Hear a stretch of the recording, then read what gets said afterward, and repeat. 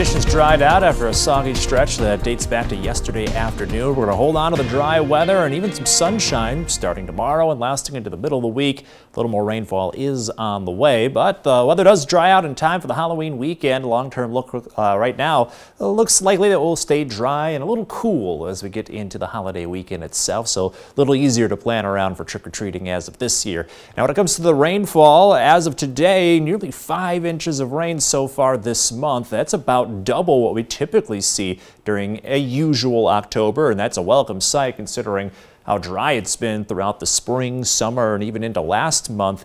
As a result of this doubling of October rainfall, we're almost back to average for the fall season. Now keep in mind, a lot of that had to do with this month, as September was near the driest on record, with only about a half an inch of precipitation. So we kind of needed this month to get right back to average, at least still looking well below average on the year, which means the drought conditions continue. Now, the weather system that brought us all the rain and wind as of yesterday and today, making its way to the east coast, and it's going to end up getting absorbed by this powerful low pressure here, resulting in a pretty powerful nor'easter that's going to hit the east coast during the middle of this week, flooding rainfall and strong wind gusts potentially over 60 miles per hour, likely up and down the eastern seaboard as a result of that nor'easter. So our weather system contributing to that. High pressure right now keeping everything quiet. We'll hold on to this weather through the middle of the week, and then you can see all this rain near the Rockies. That heads our way as we go into Thursday. So leading up to that point, looking dry, but a little on the brisk end, down to 37 for tonight under a partly cloudy sky. Could see some patchy frost in some spots, but most locations end up staying just above freezing.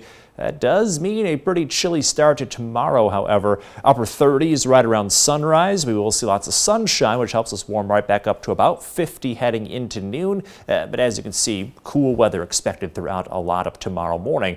We get into the afternoon, near average for this time of year, upper 50s under a mostly sunny sky, so a typical late October day. And the winds are a lot lighter, so things are going to be a little more pleasant going into tomorrow afternoon. Moving forward from there, very typical October weather throughout the remainder of the month. As you can see, temperatures hovering into the middle to upper 50s during the day. The one exception is Thursday. That does have some rain showers as well as some slightly cooler temperatures, but we're not necessarily getting down to very brisk conditions going into the middle of the week. Here's Future Track, and that has the rain starting up before sunrise Thursday. As you can see, a little on and off, not necessarily looking at steady, soggy weather throughout a lot of the morning. We get to the afternoon, though, that's when the showers become steady, and throughout a lot of Thursday afternoon, we see steady rainfall. The rain showers may keep going into early Friday, so kind of a soggy stretch going towards the end of the week. Good news is, though, not as much rainfall as earlier on this week. May only see about a third of what we picked up, so that could mean a third to a half an inch of rainfall going into the end of the work week. Looking towards the weekend, temperatures back in the upper 50s during the day, near freezing at night, especially Halloween night. But overall, the weather stays dry and quiet, so that helps the trick-or-treaters. In your most accurate 10-day forecast going into November, things do get brisk. We're back into the 40s for highs starting next week, so really getting chilly as we kick off November.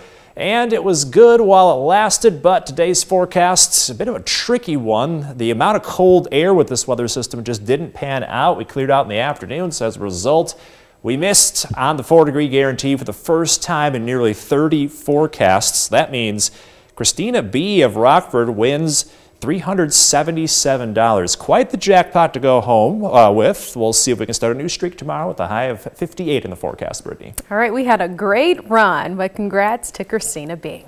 Coming up next.